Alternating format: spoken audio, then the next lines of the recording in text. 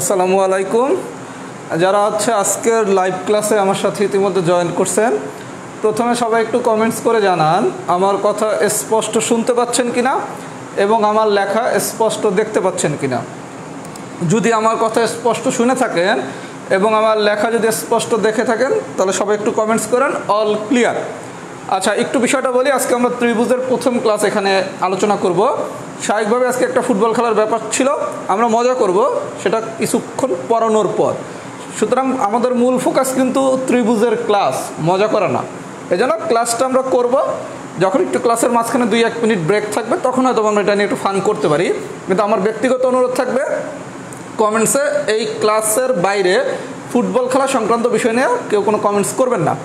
যখন আমরা ফান করব বা মজা করব তখন আমরা একসাথে একটু কমেন্টস করলাম, সেটা ভিন্ন জিনিস। তা নাহলে কিন্তু ক্লাসের থেকে ফোকাসটা আমাদের অন্যদিকে চলে যাবে। মজার জায়গায় মজা, পড়ার জায়গায় পড়া, এই দুটাকে আমাদের সমন্বয় করতে হবে। আর আপনারা অনেক এনাফ ম্যাচিউরড, আমি নিজেও ডাইহার্ট ফ্যান, কিন্তু আমি কিন্তু ফানের লিমিটটা জানি। এর জন্য আমরা হচ্ছে ফানও করব, পড়াশোনাও করব। আমার কথা মনে সবাই বুঝছেন? আর সবাই একটু দ্রুত ক্লাসে জয়েন করেন। একটা অনুরোধ থাকবে, সবাই হচ্ছে আপনার পরিচিতদের একটু কমেন্টসে মেনশন করুন ক্লাসটা যাতে করতে পারে। পাশাপাশি ক্লাসটা একটু সবাই শেয়ার করে দেন যাতে সবাই ক্লাসটা দেখতে পারে। আমরা এখনই শুরু করব। আর আমি আজকে চেষ্টা করব একটু নতুন নিয়মে পড়াতে, মানে এতদিন পর্যন্ত আপনারা আমাকে যেভাবে ক্লাস করে অভ্যস্ত, আজকে আমরা একটু তার বাইরে বের হব। প্রতিদিন তো একই স্টাইলে পড়াই, আজকে একটু নতুন স্টাইলে পড়াই দেখি আসলে আপনাদের পড়াটা ভালো লাগে কিনা। কথা কি আমার বুঝছেন? এর জন্য আমার সবার প্রতি অনুরোধ থাকবে ক্লাসটা শেয়ার করে দেন যাতে অনেক বেশি স্টুডেন্ট ক্লাসটা করতে পারে। আচ্ছা, সবাই একটু দ্রুত কমেন্টস করেন।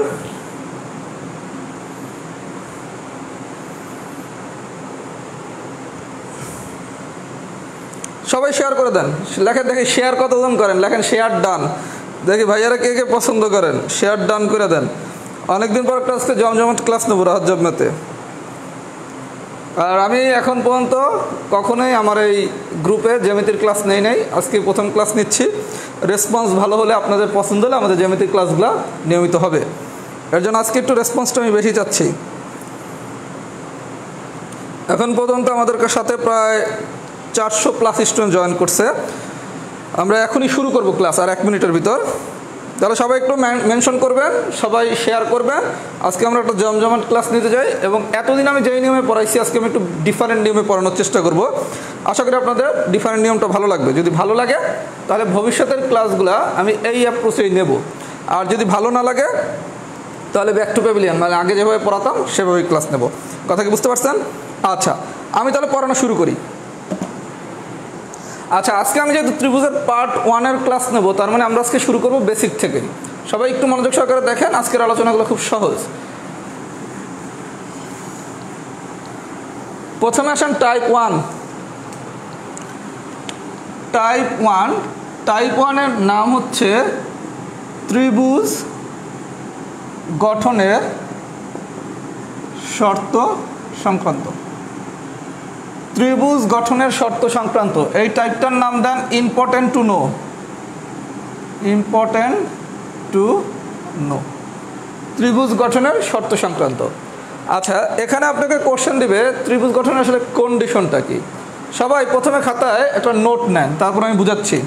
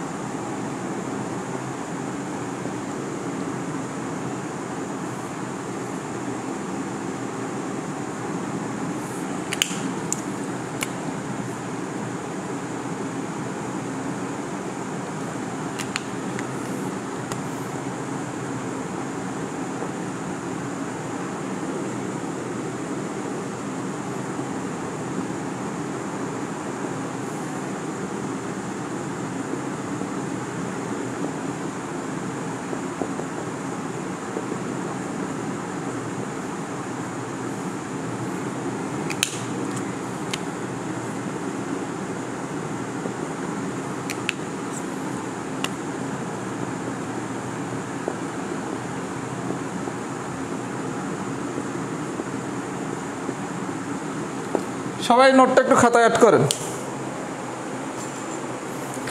আচ্ছা আমি কি লিখছি, এটা হচ্ছে ত্রিভুজ গঠনের কন্ডিশন, ত্রিভুজ গঠনের শর্ত। আচ্ছা বিষয়টা দেখেন, আমি দুইটা কন্ডিশন লিখছি। কন্ডিশন দুইটা হচ্ছে কি, ত্রিভুজের বাহু থাকে কয়টা, তিনটা। এই তিনটা বাহুর ভিতর যে কোনো দুই বাহুর যোগফল, আমরা যোগফল আর বিয়োগফল হিসাবে শিখব, কিন্তু পরীক্ষায় সাধারণত যোগফল দেয় না, বলে সমষ্টি। যোগফলের আরেকটা বাংলা হচ্ছে কি সমষ্টি, বিয়োগফলের আরেকটা বাংলা হচ্ছে কি অন্তর। তাহলে আমরা কি শিখলাম, ত্রিভুজের যে তিনটা বাহু থাকে এখান থেকে আমি শিখছি কি, যে কোনো দুই বাহুর যোগফল তৃতীয় বাহু অপেক্ষা বৃহত্তর। ত্রিভুজের যে কোনো দুই বাহুর যোগফল তৃতীয় বাহু অপেক্ষা বৃহত্তর, আর যে কোনো দুই বাহুর বিয়োগফল তৃতীয় বাহু অপেক্ষা ক্ষুদ্রতর। মানে কি যোগ, আপনি অলরেজ এভাবে মনে রাখবেন, যোগ মানে কি বড়, বিয়োগ মানে কি ছোট। তার মানে কি যদি আমি যোগ করি, যোগ করলে কি হয়, বৃহত্তর হয়। আমার কথা কি সবাই বুঝছেন, যোগ মানে কি দুইটা জিনিস যোগ করছে, যোগ করলে কি বড় হবে না। তাহলে যে কোনো দুই বাহুর যোগফল কি তৃতীয় বাহু অপেক্ষা বৃহত্তর। আচ্ছা বিয়োগ মানে কি ছোট, তাহলে যে কোনো দুই বাহুর বিয়োগফল কি তৃতীয় বাহু অপেক্ষা ক্ষুদ্রতর। আমার কথা কি সবাই বুঝছেন? আচ্ছা যদি বুঝে থাকেন, আমি আজকে বলছি আমি একটু ডিফারেন্ট মেথডে পড়াবো, মানে প্রত্যেকদিন আমি এক্সাম্পল সলভ করি, আজকে আমি এক্সাম্পল সলভ না করে পড়াবো। সবার কাছে আমি একটা শিট দিয়ে দিছি, যাদের কাছে শিটটা নাই ক্লাস শেষে শিটটা ডাউনলোড করে নেবেন, আমার গ্রুপেই দেওয়া আছে। এইবার আসেন আমি একটু থিওরিটিক্যাল বিষয়গুলো বুঝাই, আপনি এক্সামগুলো বুঝে নেন। আপনাকে পরীক্ষায় প্রথম কোশ্চেন দিবে ত্রিভুজ গঠনের শর্ত কি, যে ত্রিভুজ হওয়ার শর্ত কি। যদি ত্রিভুজ হওয়ার শর্ত কি এই কোশ্চেনটা দেয়, তখন অ্যান্সার হবে কি, যে কোনো দুই বাহুর যোগফল তৃতীয় বাহু অপেক্ষা বৃহত্তর। আমি কি বুঝাইতে পারছি? অথবা যদি এই শর্ত দ্বারা দেয় তখন কি, যে কোনো দুই বাহুর বিয়োগফল তৃতীয় বাহু অপেক্ষা ক্ষুদ্রতর। আমি কি এই পর্যন্ত বুঝাইতে পারছি ভাইয়া? আচ্ছা তাহলে এই দুইটা কন্ডিশনের যে কোনো একটা কন্ডিশন যদি পরীক্ষা এক্সাম্পল আকারে আসে, আমরা সবাই তাহলে পারবো। আচ্ছা এখন এই জিনিসটা যদি আমি একটু চিত্রের মাধ্যমে বুঝাইতে যাই, মনে করেন এই একটা ত্রিভুজ, আমার একটু লেখা এবং আঁকা দুটোর হাতই খারাপ, এ বি সি, এটা একটা ত্রিভুজ তাই না। আচ্ছা তাহলে এই ত্রিভুজের তিনটা বাহু কি কি, একটা হচ্ছে এ বি, একটা হচ্ছে বিসি, আর একটা হচ্ছে এসি। আচ্ছা আমরা শিখছি কি, ত্রিভুজের যে কোনো দুই বাহুর যোগফল, আমি এইটা নিয়ে একটু আলোচনা করে দিচ্ছি। ত্রিভুজের যে কোনো দুই বাহুর যোগফল, আচ্ছা এই দুইটা বাহুর যদি আমি যোগ করি, তাহলে একটা হচ্ছে কি এ বি, আরেকটা হচ্ছে কি এসি। আচ্ছা তাহলে আরেকটা বাহু থেকে যায় কি বিসি। আচ্ছা তাহলে আমি শিখাইছি কি, যে কোনো দুই বাহুর যোগফল তৃতীয় বাহু অপেক্ষা বৃহত্তর। তার মানে কি এ বি প্লাস এসি এটা কি হবে, গ্রেটার দ্যান বিসি। আমি কি বুঝাইতে পারছি? তাহলে আপনাকে যদি পরীক্ষা কখনো এরকম কোশ্চেন দেয় ত্রিভুজ এবিসি এর ক্ষেত্রে নিজের কোনটি সঠিক, আমি কিন্তু এক্সাম্পলগুলো সব শিটে দিয়ে দিচ্ছি। যেমন আমি এক্সাম্পল নাম্বার বলে দিচ্ছি, এক্সাম্পল নাম্বার 3, এক্সাম্পল নাম্বার 3টা সবাই দেখেন। তাহলে ত্রিভুজ এবিসি এর ক্ষেত্রে নিচের কোনটি সঠিক, তখন কি A B plus AC greater than BC, এটা একটা অপশন হতে পারে। আরেকটা অপশন হতে পারে কি, যদি এই দুইটা বাহুকে যোগ করেন তখন কি এ বি প্লাস বিসি, এইটা গ্রেটার দ্যান কি হবে এসি। আচ্ছা যদি এই চিন্তাটা না করে আমি যদি এখন এই দুইটা বাহু নেই, তাহলে কি AC plus BC greater than, AC plus BC greater than হচ্ছে এবি। তাহলে বিষয়টা কি, আপনি এই জিনিসগুলো লিখে নিতে পারেন ছবিটাইকা। আপনাকে থিওরিটিক্যাল কোশ্চেন দিলে এই দুইটা কন্ডিশন দেবে, যদি এটাকে থিওরিটিক্যাল না দিয়ে চিত্র কনভার্ট করে, তখন হচ্ছে এবিসি ত্রিভুজের যে কোনো দুই বাহুর যোগফল কি তার তৃতীয় বাহু অপেক্ষা বৃহত্তর। তখন যে কোনো দুইটা বাহুরে যদি আমি যোগ করি, সেটা কি তৃতীয় বাহুটা অপেক্ষা বৃহত্তর হবে। আমি কি আরেকটা কোশ্চেনের প্যাটার্ন বুঝাইতে পারছি?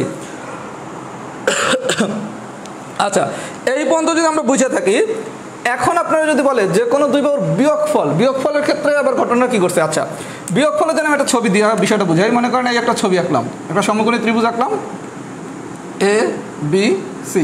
আচ্ছা আমরা সমকোণী ত্রিভুজের ক্ষেত্রে কি, এটা একটা সমকোণী ত্রিভুজ এ বি সি, এই একটা বাহু, এই একটা বাহু, এই একটা বাহু। আচ্ছা এখন আমি কি এই লিখতে পারি না, এই দুইটা বাহুর বিয়োগফল, তার মানে কি এসি মাইনাস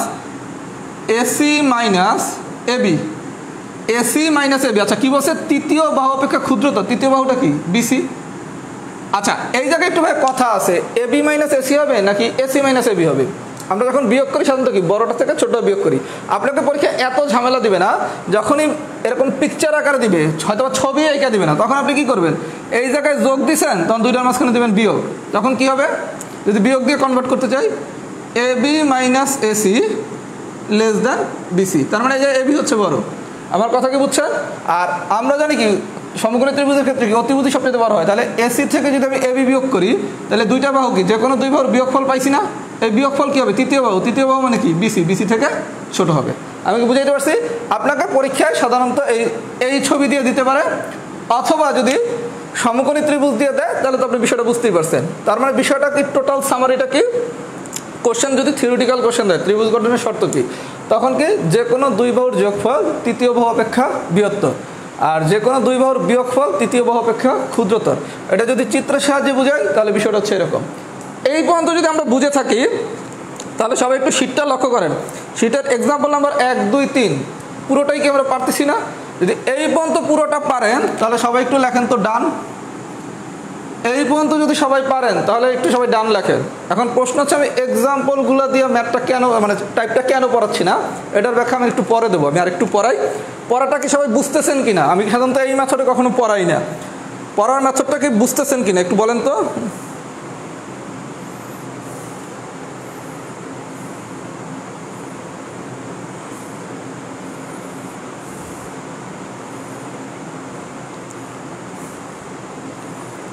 আর যদি মেথড পছন্দ না তাহলে আমরা আবার আগের মেথডই ব্যাক করবো যেভাবে পড়াইতাম আগে। কথা কি বুঝছেন?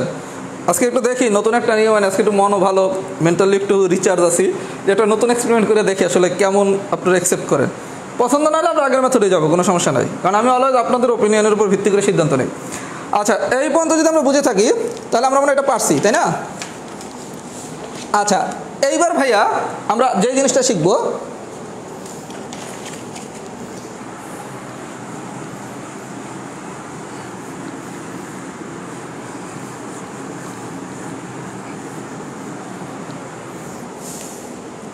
সবাই ডান লিখতেছেন, গুড। আচ্ছা, আপনারা ডান লিখতে থাকেন, ততক্ষণ আমি আরেকটা জিনিস বুঝাই। এখন আমি আগে একটা প্রথমে জিনিস লিখি, তারপরে এটা আমি বুঝিয়ে দেবো।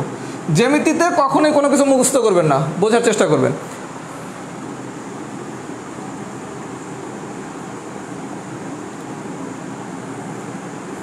আগে লেখাটা লেখেন, আমি তারপর বুঝিয়ে দিতেছি এক্সাম্পল দিয়া।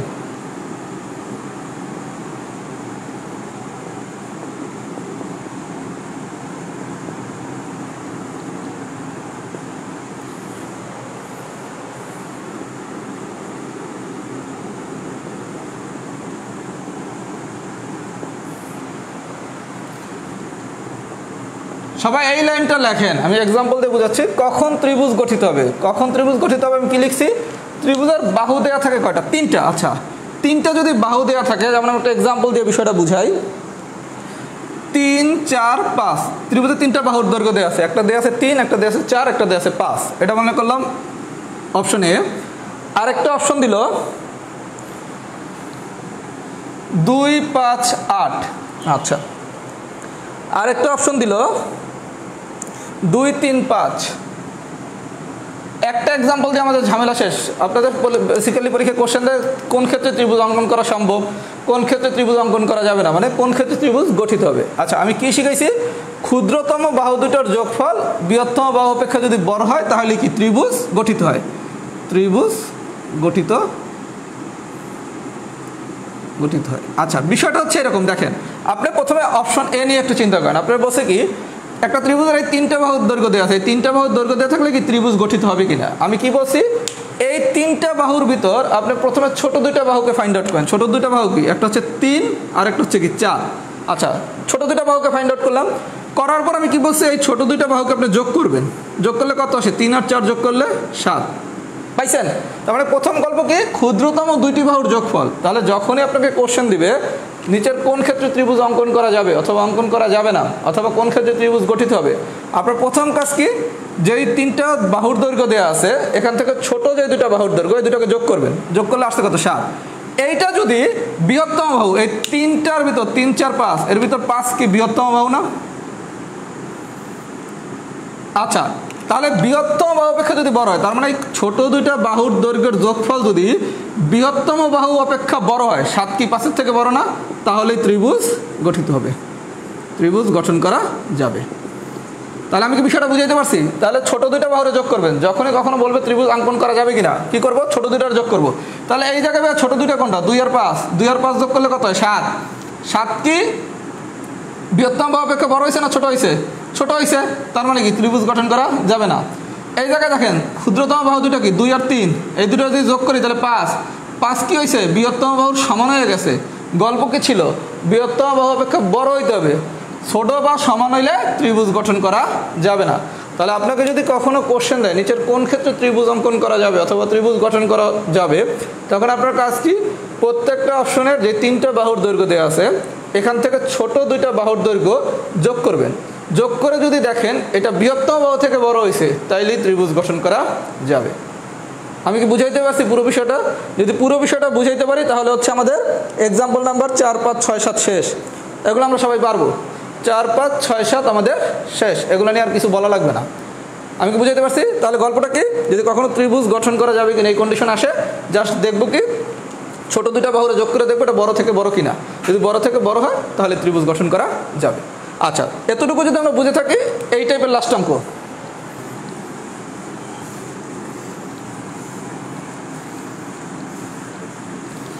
এই টাইপের লাস্ট অঙ্ক আপনার কোশ্চেন দিছে একটি ত্রিভুজের 2টি বাহুর দৈর্ঘ্য, একটা ত্রিভুজের 2টা বাহুর দৈর্ঘ্য দেওয়া আছে, একটা হচ্ছে 6 সেন্টিমিটার আর একটা হচ্ছে 7 সেন্টিমিটার, 6 সেন্টিমিটার আর একটা হচ্ছে 7 সেন্টিমিটার। আচ্ছা, দিয়া বলছে নিচের কোনটি তৃতীয় বাহু হতে পারে না, 5 সেন্টিমিটার, তারপর হচ্ছে 8, 9, 8, 9, আরেকটা হচ্ছে কি 13 সেন্টিমিটার। সবাই শীটটা গ্রুপ থেকে কালেক্ট করে নেন। আচ্ছা, আপনি বলছে কি একটা ত্রিভুজের 2টা বাহুর দৈর্ঘ্য দেওয়া আছে 6 আর 7, দিয়ে বলছে কি নিচের কোনটি তৃতীয় বাহু হতে পারে না। আচ্ছা, এই যদি গল্প দেয়, এবার আসেন আপনাকে আমি একটা ফিগারে জিনিস শিখেছিলাম। কি শিখেছিলাম, একটা ত্রিভুজের আমি যদি 2টা বাহুরে যোগ করি, যোগ করলে কি হবে, যোগফল তৃতীয় বাহু অপেক্ষা বৃহত্তর হবে। এই জিনিস শিখেছিলাম না? আমি আপনারা কি শিখাইছিলাম, একটা ত্রিভুজের 2টা বাহুকে যদি যোগ করা হয় তাহলে সেটা কি হবে, তৃতীয় বাহু অপেক্ষা বৃহত্তর হবে। তাহলে A B plus AC greater than BC, এই বিসি হচ্ছে আমার তৃতীয় বাহু। তাহলে এই জিনিসটাকে কি আপনি এভাবে লিখতে পারেন না, BC less than A B plus AC. তার মানে কি তৃতীয় বাহু, এই তৃতীয় বাহুটা কি, এই যে তৃতীয় বাহু যে বিসি, এই তৃতীয় বাহুটা কি ত্রিভুজের 2টা বাহুর যোগফল অপেক্ষা সর্বদা ছোট হবে। তাহলে আপনার এই 6 আর 7 এই 2টা বাহুরে যদি আমি যোগ করি, যোগ করলে কি হবে 13। আমি শিখাইছি কি আপনাদেরকে, তৃতীয় বাহুটা অলওয়েজ 2টা বাহুর যোগফল অপেক্ষা ছোট হবে। তাহলে যদি ছোট হইতে হয় তাহলে আপনার 6 সেন্টিমিটার আর 7 সেন্টিমিটার এই দুটারে যোগ করলে কত হয়, 13 সেন্টিমিটার। তাহলে তৃতীয় বাহুটা কি কখনো 13 সেন্টিমিটার হতে পারবে? আমি কি বিষয়টা বুঝাইতে পারছি? তাহলে আপনাকে 2টা বাহুর দৈর্ঘ্য দিয়ে যদি বলে নিচের তৃতীয় বাহু কোনটি হতে পারে না, তখন আপনার কাজ কি, শুধুমাত্র এই 2টা বাহুর যোগ করলেন। করার পর আমি আপনাকে শিখাইছি কি, যে 2টা বাহুর যোগফল, তৃতীয় বাহুটা 2টা বাহুর যোগফল অপেক্ষা ছোট হবে। তার মানে কি এই তৃতীয় বাহুটা সর্বদা 13 থেকে ছোট হইতে হবে। আমি কি বুঝাইতে পারছি ভাইয়া? আপনারা কি সবাই বুঝছেন? যদি বুঝে থাকেন তাহলে আরেকটা জিনিস আমি একটু শিখিয়ে দিই। এখন আপনি যোগের সময় শিখছেন কি, AB plus AC greater than BC. আচ্ছা, বিয়োগের সময় শিখেছিলাম কি, AC minus AB less than BC. মানে কি ত্রিভুজের যে কোনো 2 বাহুর বিয়োগফল তৃতীয় বাহু অপেক্ষা ক্ষুদ্রতর হইতে হবে। তখন বিষয়টা কি, BC greater than AC minus AB. তার মানে বিয়োগের সময় আবার ঘটনা ঘটবে উল্টা, যে কোনো 2 বাহুর বিয়োগফল তৃতীয় বাহু কী হবে, যে কোনো 2 বাহুর বিয়োগফল অপেক্ষা বড় হইতে হবে। তার মানে আপনি যে ফিগারটা শিখছেন ওই জিনিসটা শুধু মনে রাখবেন। কি মনে রাখবেন, এখান থেকে আপনি সম্পর্ক শিখছেন কি, বিসি হচ্ছে তৃতীয় বাহু, যোগের ক্ষেত্রে কি তৃতীয় বাহু 2 বাহুর যোগফল অপেক্ষা ছোট হইতে হবে, আর বিয়োগের ক্ষেত্রে কি বড় হইতে হবে। আমি কি পুরো বিষয়টা বুঝাইতে পারছি? সবাই কি পুরো বিষয়টা বুঝছেন? যদি বুঝে থাকেন তাহলে লেখেন টাইপ 1 ডান। আর আমি পুরো বিষয়টা আরেকবার সামারি করে দিচ্ছি। এই জায়গাটায় সবাই একটু হয়তো বা ঝামেলায় পড়তে পারেন, আমি বিষয়টা ইজি করে দিচ্ছি। যখন এই টাইপের কোনো কোশ্চেন দিবে 2টা বাহু দিয়ে বলবে তৃতীয় বাহু কোনটা হতে পারে না, আপনি এই 2টারে যোগ করবেন। যোগ করলে পাইছেন কত, 13 না? আচ্ছা, যোগ বললে তৃতীয় বাহু 13 থেকে ছোট হবে, মানে যোগফল থেকে ছোট হবে। তৃতীয় বাহু যোগফল অপেক্ষা ছোট হবে। আর সোজা করে দিচ্ছি ভাইয়া, যদি এত কিছু না বোঝেন, তৃতীয় বাহু কি যোগফল অপেক্ষা ছোট হবে, কিন্তু আবার এই জায়গায় কি দেখেন, বিয়োগফল অপেক্ষা কি বড় হবে না, বিয়োগফল অপেক্ষা বড় হবে। তাহলে আপনারা আমি খুব ইজি করে দেই, যদি কখনো 2টা বাহুর দৈর্ঘ্য দিয়ে বলে তৃতীয় বাহু কোনটা হবে বা কোনটা হতে পারে না, তখন গল্প কিচ্ছু না। তৃতীয় বাহু কি যোগফল থেকে হইতে হবে ছোট আর বিয়োগফল হইতে হবে বড়। যোগফল থেকে হইতে হবে ছোট আর বিয়োগফল থেকে হইতে হবে বড়। এবার কি আমি বুঝাইতে পারছি? কারো যদি এত কিছু মনে রাখতে সমস্যা হয় তাহলে সে কি মনে রাখবে? তৃতীয় বাহু যোগফল অপেক্ষা ছোট হবে কিন্তু বিয়োগফল অপেক্ষা বড় হবে, সমান হইতে পারবে না। কথা বোঝা গেছে? যদি বুঝে থাকেন তাহলে টাইপ 1টা বুঝছেন কিনা। আর টাইপ 1-এর সবগুলো এক্সাম্পল সবাই একটু করবেন, করলে আশা করি ইনশাল্লাহ আর কোনো সমস্যা হবে না। একটু ফিডব্যাক দেন টাইপ 1 বুঝছেন কিনা। এরপর যা বলবো একদম সোজা। আর আমার আচ্ছা একজন নট ক্লিয়ার লিখছে, যে নট ক্লিয়ার লিখছে ক্লাস শেষে আমি আরেকবার রিভিউ দেবো। টাইপ 1-এর 7 নম্বর, ত্রিভুজ অঙ্কন সম্ভব না। আরে ভাই এটা তো সোজাই। আপনি সি নাম্বারটা দেখেন, 5 আর 3 এই দুটো ছোটো বাহু না, এই দুটো যদি যোগ করেন তাহলে তৃতীয় বাহু সমান হয়েছে। সমান তো হইতে পারবে না, বড় হইতে হবে। আসতেছি আসতেছি আসতেছি। আচ্ছা তাহলে সবাই যদি টাইপ 1 বুঝে থাকেন, আমি এবার টাইপ 2-তে যাই। আচ্ছা যদি এই জিনিসটাকে একটু কম বুঝে থাকেন আমি ক্লাসের শেষে আরেকবার রিভিউ দিচ্ছি, কোনো সমস্যা নাই। এবার আসেন টাইপ 2।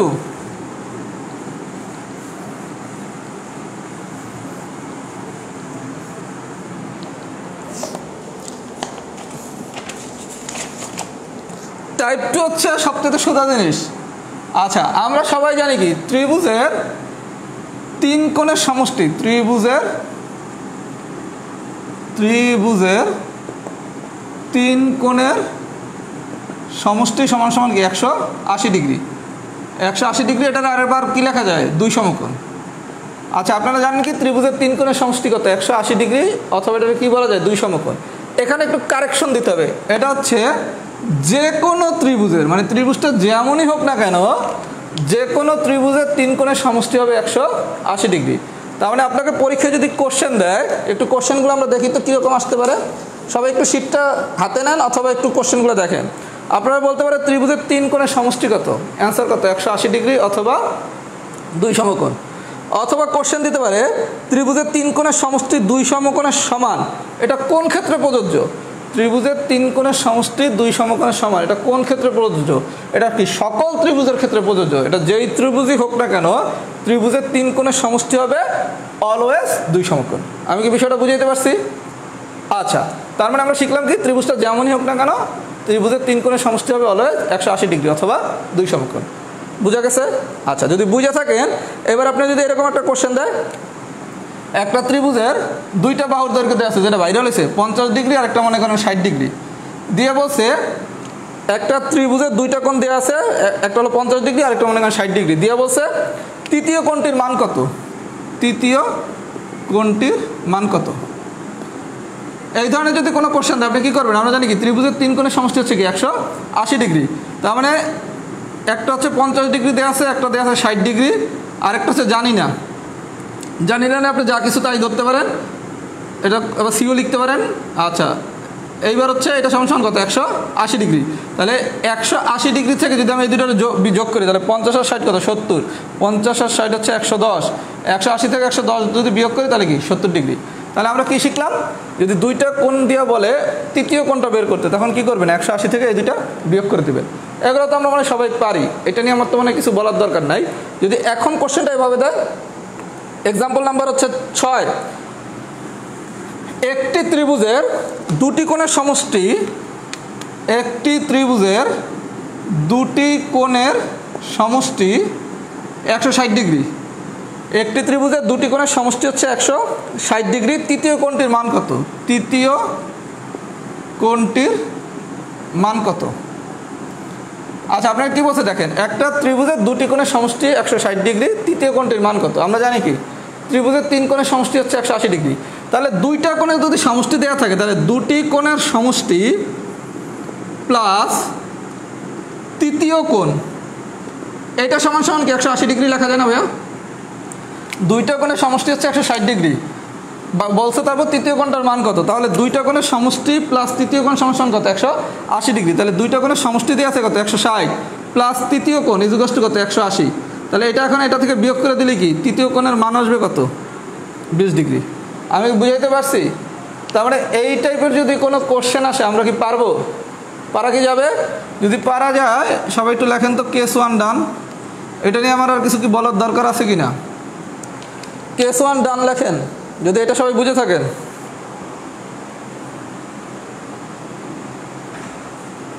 আর আমার এই যে আমি নতুন মেথডে পড়াচ্ছি এটা কি ভালো লাগতেছে কিনা এটা একটু জানান, নাকি আমি আগের মেথডেই পড়াবো এটাও আমার একটু জানা তো দরকার, কারণ আমি সাধারণত এভাবে পড়াই না। একটু ফিডব্যাক দেন যে এই নিয়মে কি জ্যামিতি কন্টিনিউ হবে কিনা। কেউ তো কোনো ফিডব্যাক দেয় না। কেস 1 ডান তো বুঝছি, মানে আমরা কি এই নিয়মে থাকবো নাকি নিয়ম চেঞ্জ করব ভবিষ্যতে, এটা তো একটু বলা লাগবে। আচ্ছা, এটা যদি সবাই আমরা বুঝে থাকি, আচ্ছা আমরা আজকে ক্লাসটা এই মেথডই শেষ করি, তারপর ফিডব্যাক নেব না, এখন ফিডব্যাক দেওয়া লাগবে না। আচ্ছা ভাইয়া, এইবার আসেন আমি কেস 2 পড়াবো। এই জায়গায় আমার একটু কথা আছে, আমি আগে পুরোটা পড়াই, তারপর হচ্ছে আপনাদের সাথে আমি কথা বলতেছি। কেস 2-র জন্য সবাই খাতায় 2টা নোট নেন। প্রথম হচ্ছে নোট 1। নোট 1 হচ্ছে, আমি প্রথমে বাংলা কথাটা লিখি।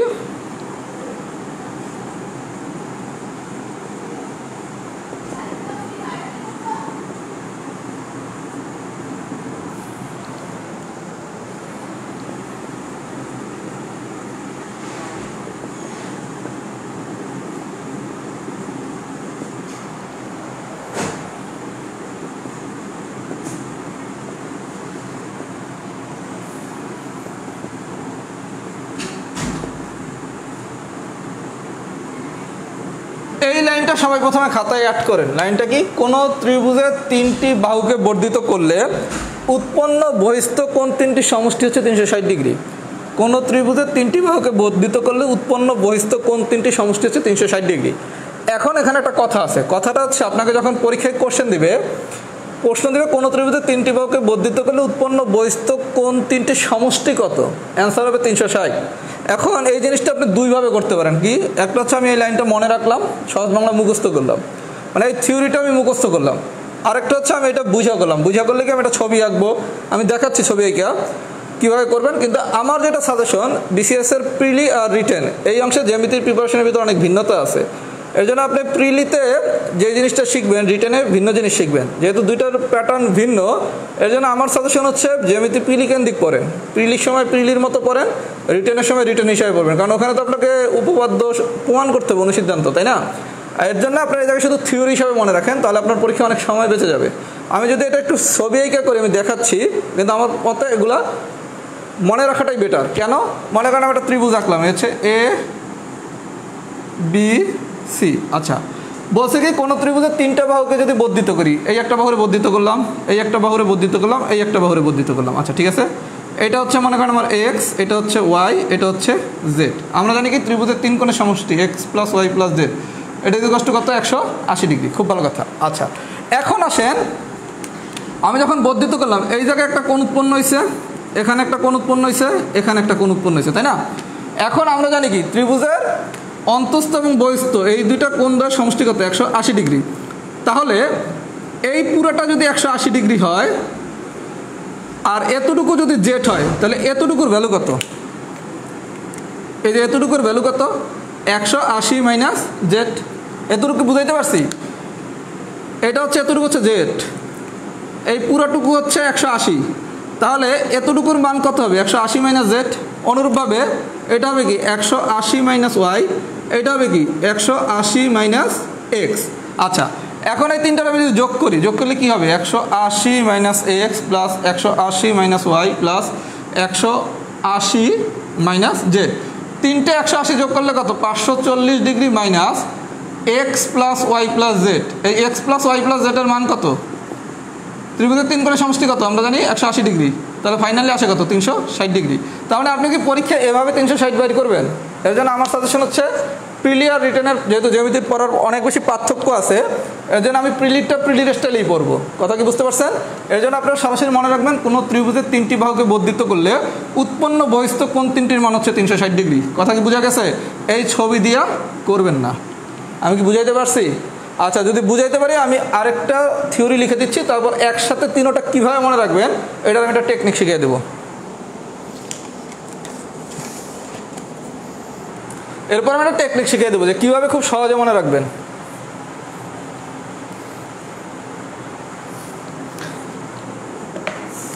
এটা একটু অ্যাড করেন খাতায়।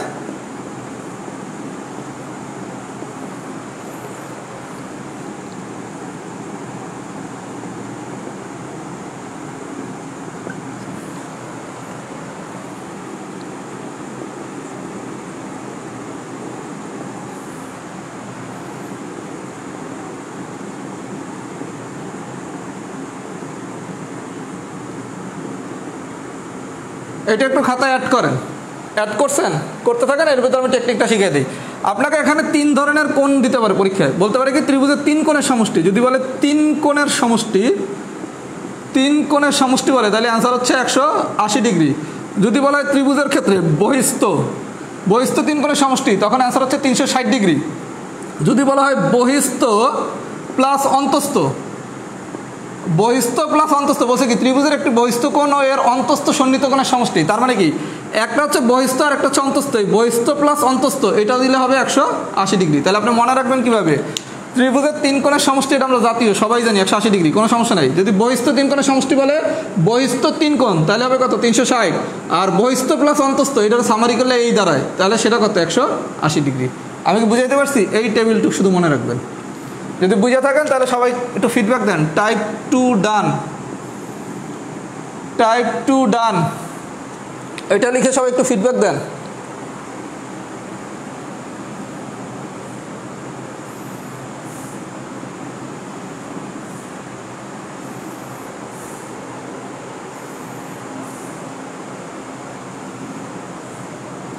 কি নেটের প্রবলেম হচ্ছে নাকি?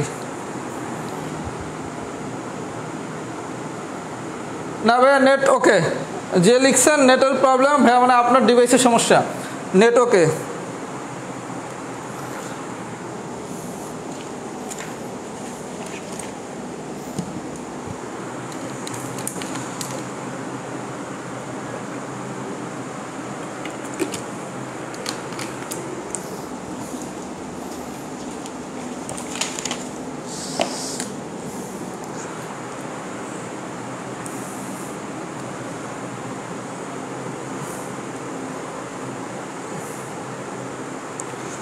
আচ্ছা টাইপ 3টা পড়াই, টাইপ 3টা পড়ায় 2 মিনিট গল্প করবো, ঠিক আছে? রোবটের মতো পড়াবো না, 2 মিনিট আজকে একটু মজাও তো করবো।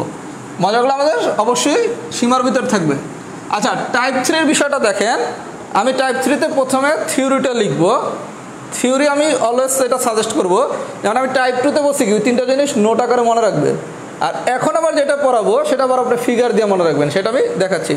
প্রথমে টাইপ 3 এটা লেখেন। টাইপ 3-এর পাশে লেখেন মাস্ট টু নো। টাইপ 3-এর পাশে লেখেন must to know. Must to know লিখছেন? আচ্ছা এখন আমি একটা প্রথমে থিওরি লিখি। ত্রিভুজের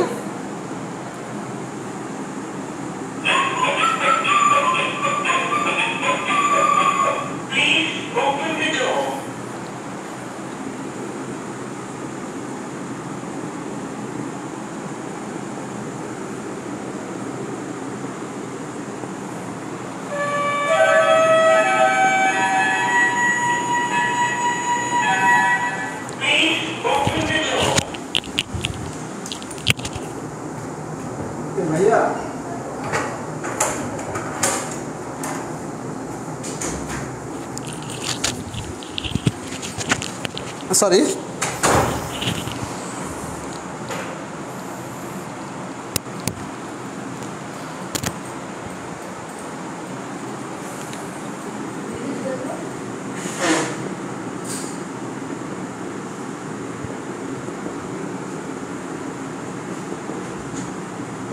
আচ্ছা এই যে আমি থিওরিটা লিখছি, সবাই এটা লিখেও নিতে পারেন, সবার গাইড বই থিওরি দেওয়া আছে, আর মনে না চাইলে নাও লিখতে পারেন। বিষয়টা দেখেন, এটা আপনি কীভাবে মনে রাখবেন। আমি একটা ত্রিভুজ আঁকলাম, এ হচ্ছে এ বি সি। আচ্ছা বলা হয়েছে কি ত্রিভুজের একটা বাহু যদি বর্ধিত করি, এই বিসি বাহু আমি বর্ধিত করলাম। আপনি এই লাইন কখনোই মুখস্থ করবেন না। দেখেন এ বিসি একটা ত্রিভুজ আঁকলাম, ঠিক আছে? এখন বলছি কি একটা বাহুরে যদি বর্ধিত করি, তাহলে এই বিসি বাহুরে যদি বর্ধিত করলাম। আচ্ছা খুব ভালো কথা। বর্ধিত যদি আপনি করেন তখন এখানে কি একটা বহিস্থ কোণ উৎপন্ন হয়েছে না? এই যে এইটা কি একটা বহিস্থ কোণ না, এ সি ডি। তাহলে কি হয়েছে, ত্রিভুজের এবিসি একটা ত্রিভুজ, এই বিসি বাহুরে আমি ডি পর্যন্ত বর্ধিত করলে যে বহিস্থ কোণটা উৎপন্ন হয়েছে, বহিস্থ কোণটা কি? বহিস্থ কোণ এসিডি। এটা বহিস্থ কোণ উৎপন্ন হয়েছে না, ACD। আচ্ছা, বহিস্থ কোণ উৎপন্ন হয়েছে, বলছে কি তা বিপরীত অন্তস্থ। আচ্ছা, এই বহিস্থ কোণের বিপরীত অন্তস্থ, এই একটা অন্তস্থ কোণ, এই একটা অন্তস্থ কোণ। আচ্ছা, এই জায়গায় কিন্তু একটা কোণ ছিল, এই কোণটার কোনো হিসাব কিন্তু এখানে নাই। তাহলে বিষয়টা কি, এই যে বহিস্থ কোণ ACD, আচ্ছা বহিস্থ কোণ ACD, এটা কি বলছে, বিপরীত অন্তস্থ কোণ দ্বয়ের, এই অন্তস্থ কোণ আর এই অন্তস্থ কোণ, এই অন্তস্থ কোণ দ্বয়ের সমষ্টি, সমষ্টি মানে কি কোণ A প্লাস কোণ B। তাহলে বিষয়টা কি দাঁড়ালো দেখেন, ত্রিভুজের একটা বাহু, এই ABC ত্রিভুজের BC বাহুকে আমি D পর্যন্ত বর্ধিত করলাম, বর্ধিত করলে যে বহিস্থ কোণটা উৎপন্ন হয়েছে, বহিস্থ কোণটা কি কোণ ACD, লিখলাম বহিস্থ কোণ ACD। এটা কি বলা হয়েছে, অন্তস্থ বিপরীত কোণ, অন্তস্থ বিপরীত কোণ, একটা হচ্ছে A আর একটা হচ্ছে কি এই অন্তস্থ বিপরীত কোণ দ্বয়ের সমষ্টি। তাহলে কোণ A প্লাস কোণ B এর সমান, তাহলে বহিস্থ কোণ ACD সমান সমান কি কোণ A প্লাস কোণ B। আচ্ছা, এই কোণ এর, এই কোণ এর তো এটাও লেখা যায় কোণ BAC, মানে যেটা কোণ থাকে সেটা মাঝখানে থাকে, আর এই কোণ B রে কি লেখা যায় প্লাস কোণ ABC। এই পুরো জিনিসটা খাতায় সবাই অ্যাড করেন, এটা লাগবে, এইটা লাগবে, কথা কি বুঝছেন? তাহলে পরীক্ষা আপনাকে কোশ্চেন দিতে পারে কিভাবে, বলবে একটু এক্সাম্পলগুলো আমরা দেখি।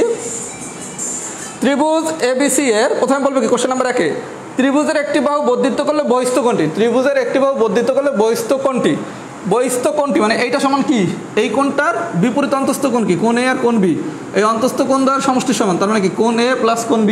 আমার কথা কি বোঝা গেছে? এটা যদি বহিস্থ কোণ ACD দিয়ে বলে ইজ ইকুয়ালস টু হোয়াট, তখন কি কোণ A প্লাস কোণ B, অথবা যদি এভাবে দেয় তাহলে কি কোণ BAC প্লাস কোণ ABC। এই বিষয়টা কি পুরোটা সবাই বুঝছেন? যদি বুঝে থাকেন একটু লেখেন বেসিক ডান, তাহলে এই টাইপ শেষ আমার পড়ানো, বেসিক ডান। এই পর্যন্ত কি বুঝছেন কিনা?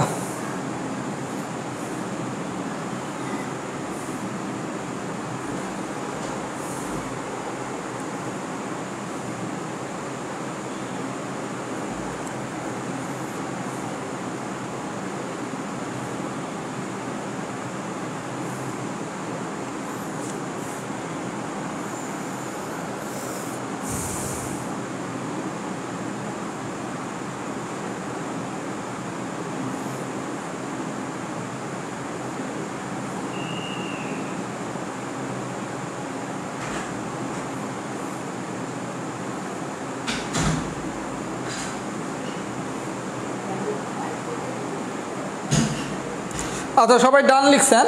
এবার আমি কয়েকটা একটু কোশ্চেন সলভ করে দিই।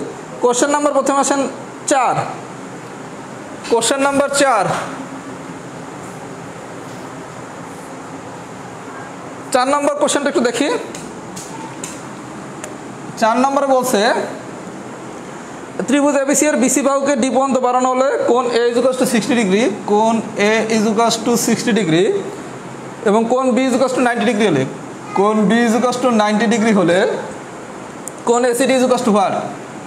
আচ্ছা, বিষয়টা দেখেন, বলছে কি ভাইয়া, ত্রিভুজ ABC এর BC বাহুকে D পর্যন্ত বর্ধিত করছি, ত্রিভুজ ABC এর BC বাহুকে D পর্যন্ত বর্ধিত করছি, বর্ধিত করলে কি গল্প কি এই বহিস্থ কোণ ACD এটা সমান সমান কি বিপরীত অন্তস্থ কোণ দ্বয়ের সমষ্টি কোণ A প্লাস কোণ B না, এই কি ঠিক আছে? তাহলে কোণ A প্লাস কোণ B, তাহলে 60 আর 90 যদি যোগ করি তাইলে পাবো কত 150 ডিগ্রি, এটি হচ্ছে অ্যান্সার। পুরো বিষয়টাকে আমি বুঝাইতে পারছি? যদি পুরো বিষয়টা বুঝাইতে পারি তাহলে গল্পটা হচ্ছে কি ABC ত্রিভুজের BC বাহুকে যদি যে কোনো একটা বাহুকে যদি আমি বর্ধিত করি, বর্ধিত করছি কোন পর্যন্ত D পর্যন্ত, তাহলে যে বহিস্থ কোণ উৎপন্ন হয় ACD, এই বহিস্থ কোণটা অন্তস্থ বিপরীত কোণ দ্বয়ের, এই কোণ A আর কোণ বিপরীত অন্তস্থ কোণ দ্বয়ের সমষ্টি কোণ A প্লাস কোণ B এর সমান। দ্যাট মিনস আপনি মনে রাখবেন কি বহিস্থ কোণ ACD সমান সমান কি কোণ A প্লাস কোণ B। এই কোণ A আর B না দিয়ে কিন্তু কোণ BAC প্লাস কোণ ABCও দিতে পারে। যেমন এক্সাম্পল নাম্বার 6, ABC ত্রিভুজের BC বাহুকে D পর্যন্ত বাড়ানো হলো, কোণ ACD 6 নম্বর এক্সাম্পল দেখেন, কোণ ACD সমান সমান 105 ডিগ্রি হলে, 105 ডিগ্রি হলে কোণ BAC প্লাস কোণ ABC is equals to what বলছে। তাহলে আমি শিখছি কি বহিস্থ কোণ ACD সমান সমান কোণ BAC প্লাস কোণ ABC, তাহলে এইটা যদি 105 ডিগ্রি হয় তাহলে এইটাও কত 105 ডিগ্রি। আমি কি সবাই বুঝাইতে পারছি? যদি বুঝাইতে পারি তাহলে সবাই লেখেন কেস 1 ডান, কেস 2টা পরে পড়াবো, কেস 1 ডান, এরপর যা পড়াবো একদম সোজা জিনিস। এই পর্যন্ত যদি বুঝে থাকেন তাহলে সবাই একটু লেখেন কেস 1 ডান। এখন 2 মিনিট একটু গল্প করবো, তারপর আবার পড়াবো। আচ্ছা, প্রথম কথা, আজকের ক্লাস কেমন লাগছে সবাই নিরপেক্ষ ফিডব্যাক দেন, কারণ আমি এইরকম করে কখনো ক্লাস নাই। এখানে আমি নিজে আসলে বুঝতেছি না, আমার ভিতর যেই ফ্লুয়েন্সি একটু আজকে কম, কারণ এইভাবে আমি পড়াতে আসলে অভ্যস্ত না।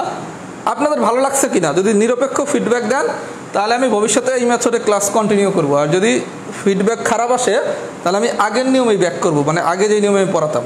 সবাই একটু নিউট্রাল ফিডব্যাক দেন।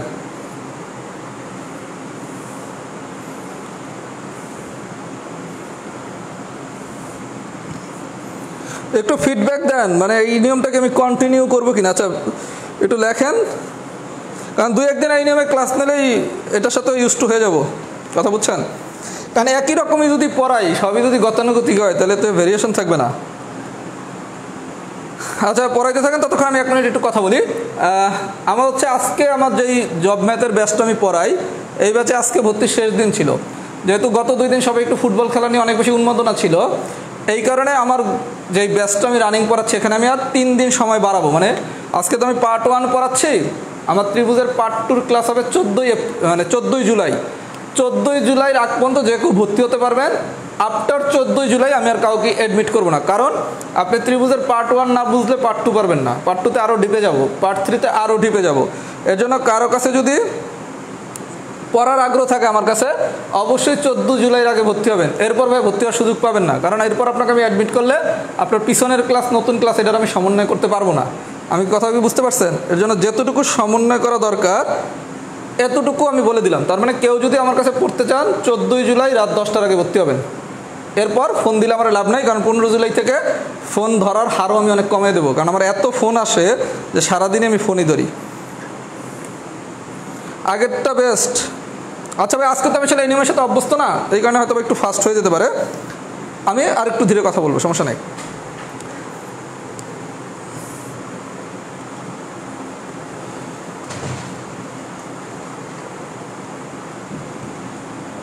আচ্ছা, এই পর্যন্ত যদি হয়ে থাকে, এবার আমরা যাব টাইপ 4-এ। আচ্ছা, টাইপ 4 একটু মনোযোগ সহকারে আমার কথাগুলো শোনেন। এগুলো হচ্ছে আপনি এক্সাম্পল ধরে ধরে পারবেন না। টাইপ 4, এই যে আজকে আমি নতুন নিয়মটা পড়ানোর চেষ্টা এই কারণে করছি, জ্যামিতি সাধারণত এক্সাম্পল ধরে ধরে পড়ানোটা ভালো সিস্টেম না আমার কাছে মনে হয়েছে। এই কারণে আমি একটু নিয়মটা চেঞ্জ করার চেষ্টা করছি। তারপরও আরেকটু আমি ক্লাসটা ভালো নেওয়ার চেষ্টা করব, কারণ আমি নিজেও এই নিয়মের সাথে নতুন। টাইপ 4 হচ্ছে ত্রিভুজের প্রকারভেদ সংক্রান্ত। ত্রিভুজের প্রকারভেদ সংক্রান্ত। আচ্ছা, ত্রিভুজের প্রকারভেদ যদি করতে যাই, মূলত 2 ভাবে প্রকারভেদ করে, একটা হচ্ছে বাহুভেদে, আরেকটা হচ্ছে কোণ ভেদে।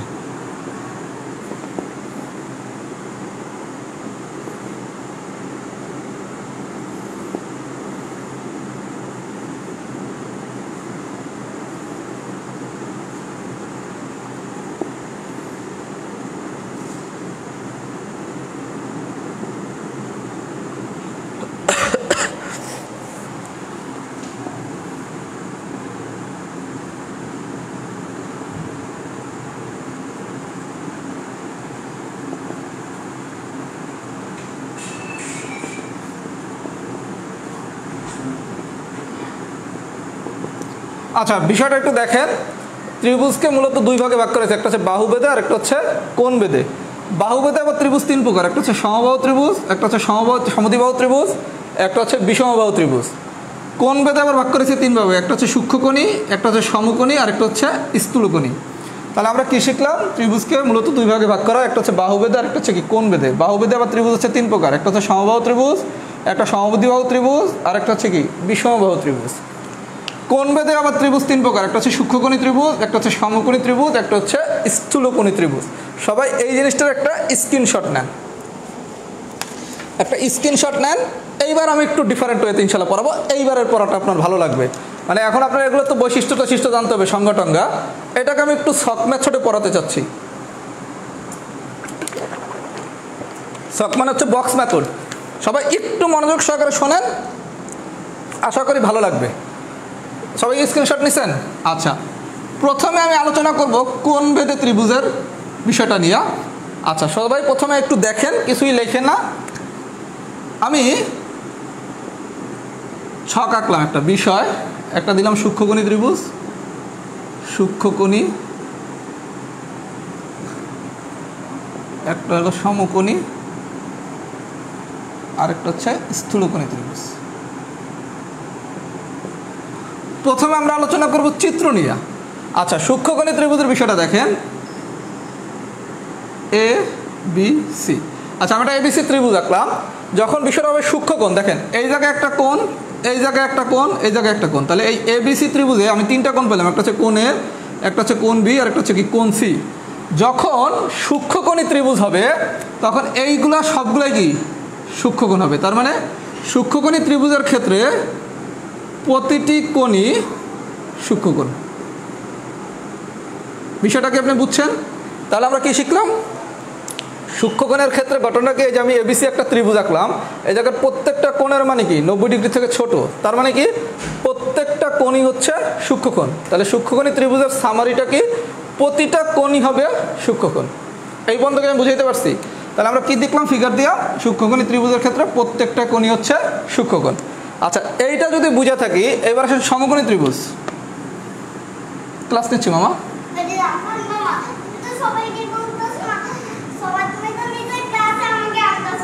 তোমাকে পরিচয় করে দেবো, আমি একটু ক্লাসটা শেষ করে তো আবার সবাইকে আজকে কথা বলে দেবো, তখন তো সবাই সাথে তুমি কথা বললো। আচ্ছা, এইবার আসেন ভাইয়া সমকোণী ত্রিভুজের বিষয়টা। এটা হচ্ছে কি একটা সমকোণ, তাই না? তার মানে এটা হচ্ছে 90 ডিগ্রি। তাহলে এইটা যদি 90 ডিগ্রি হয়, আমরা জানি কি ত্রিভুজের 3 কোণের সমষ্টি কত, 180 ডিগ্রি। তাহলে এইটা যদি 90 ডিগ্রি হয়, তাহলে বাকি এই দুইটার যোগফল কত, 90 ডিগ্রি। তাহলে বাকি দুইটার যোগফল যদি 90 ডিগ্রি হয়, তাহলে প্রত্যেকটা কি 90 ডিগ্রি থেকে কম। তাহলে এই কোণটাও সূক্ষ্মকোণ, এই কোণটাও সূক্ষ্মকোণ, আর এটা হচ্ছে কি সমকোণ। তাহলে আমরা সমকোণী ত্রিভুজ থেকে কি শিখলাম? সমকোণী ত্রিভুজের ক্ষেত্রে আমার একটা কোণ হচ্ছে সমকোণ, একটা কোণ হচ্ছে সমকোণ, আর বাকি দুইটা কোণ হচ্ছে সূক্ষ্মকোণ। এতটুকু আমরা বুঝছি। তাহলে আমরা সমকোণী ত্রিভুজের ক্ষেত্রে কি শিখলাম? যে সমকোণের ত্রিভুজের ক্ষেত্রে একটা কোণ হচ্ছে আমার সমকোণ, অপর দুইটা কোণ হচ্ছে আমার সূক্ষ্মকোণ। এগুলো আরো ডিপ আলোচনা হবে পার্ট 2-তে। কথা বুঝা গেছে? আচ্ছা, এবার আসেন স্থূলকোণী ত্রিভুজ।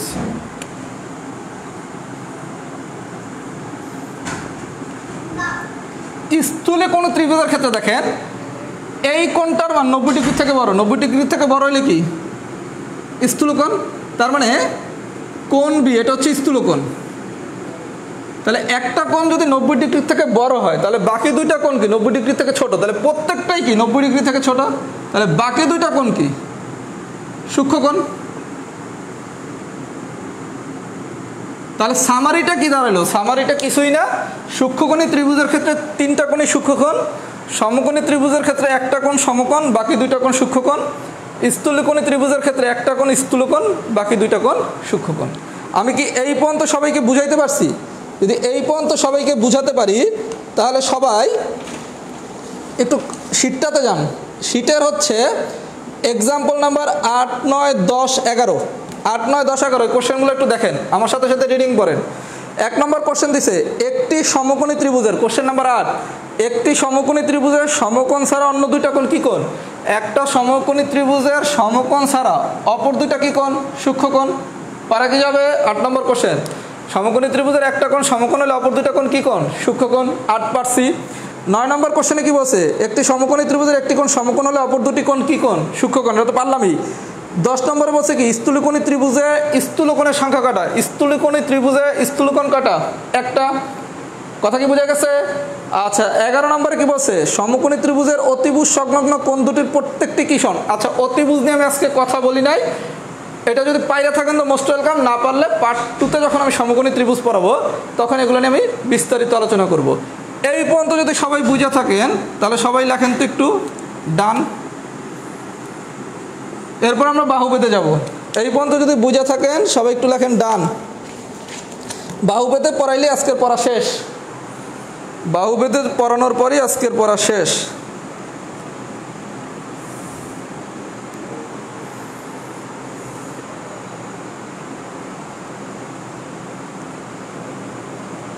কেস টু পরে করাবো, কেস টু পরে করাবো। আমি যা করাই পরে তা নিয়ে সবাই ফোকাস বেশি। এই স্মরণে এগুলো নিয়ে এখন অ্যান্সার দিও না। এই লম্বভূমি অতিভুজের কথা আমি সমকোণী ত্রিভুজে পড়াবো। সবাই ক্লাসের দিকে কনসেন্ট্রেট করো। আচ্ছা ভাই, আপনারা একটু সবাই ফিডব্যাক দেন। আর যারা একটু যদি কোথাও কম বোঝেন কোনো সমস্যা নেই, রিভিউ ক্লাস তো হবে।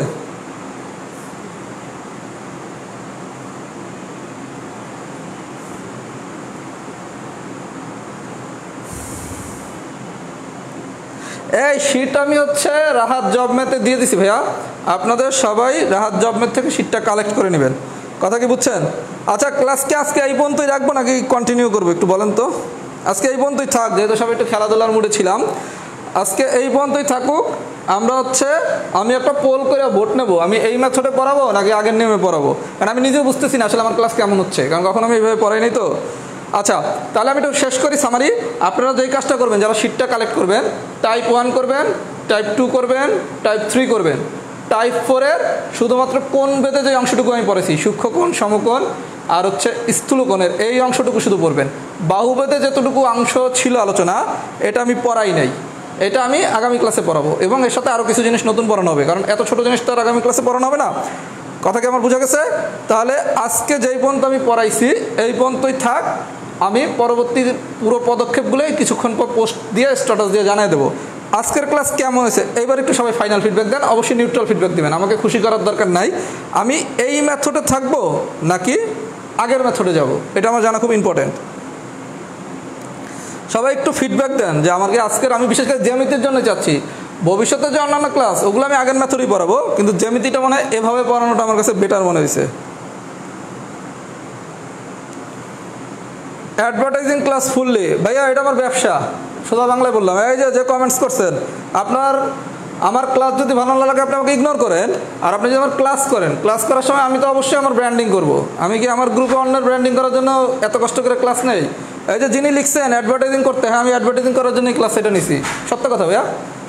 কথা কি আপনি বুঝতে পারছেন? আপনি ক্লাস করার সময় যেতটুকু আপনার দরকার এই কথাগুলো শোনেন, যখনই আমি নিজের ব্র্যান্ডিং করব, অ্যাডভার্টাইজ করব, আমার কাছে প্রাইভেট পড়েন বলবো, এই কথাটা এক কান দিয়ে শুনে আরেক কান দিয়ে বের করে দেন, আপনার কেন কমেন্টস করা লাগবে? আমি তো বলছি ভাই, এটা আমার রুটিনজি। এই গ্রুপ আমার গিভ অ্যান্ড টেক, এখানে আমি ভালো ক্লাস নেওয়ার চেষ্টা করি, এই কারণেই এখান থেকে আমি কিছু যাতে ফিডব্যাক পাই। কথা কি বুঝছেন? আমি অন্যদের মতো বলি না, মানবিকতার কারণে পড়াই, ভালো লাগে দেখে পড়াই, আপনাদের ম্যাথ শেখানোর জন্য পড়াই, নো নিট, এই সিস্টেমে চলি না। কথা বুঝছেন? এর জন্য যারা রাহাত জব ম্যাথ আমার ক্লাস করবেন, ক্লাসে আমি যা পড়াই এটা শিখেন, এর বাইরে আমি যেটা বলবো আপনার পছন্দ হবে সে কথাটা ইগনোর করেন, কিন্তু উল্টাপাল্টা কমেন্টস করবেন না, কারণ আমরা তো দিন শেষে মানুষ, আমাদেরও রক্ত মাংসের মানুষ, আমাদেরও আবেগ অনুভূতি আছে। কথা বুঝছেন? আর এটা আমার ব্যবসা, এখন সোজা বাংলা বললাম, এই পড়ানোটা আমার ব্যবসা।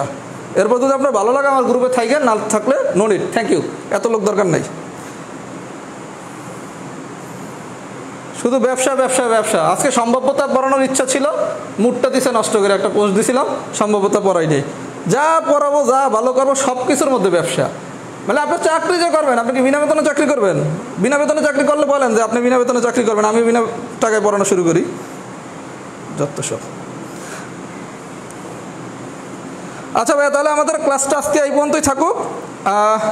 সবাই এই পুরো ক্লাসটা আজকে কমপ্লিট করবেন, আমি পোস্ট দিয়ে পরবর্তী সব কিছু জানিয়ে দেবো। আর জ্যামিতিটা আমার এভাবে পড়ানোর ইচ্ছা আছে, আপনারা যদি ভালো লাগে তাহলে করবো।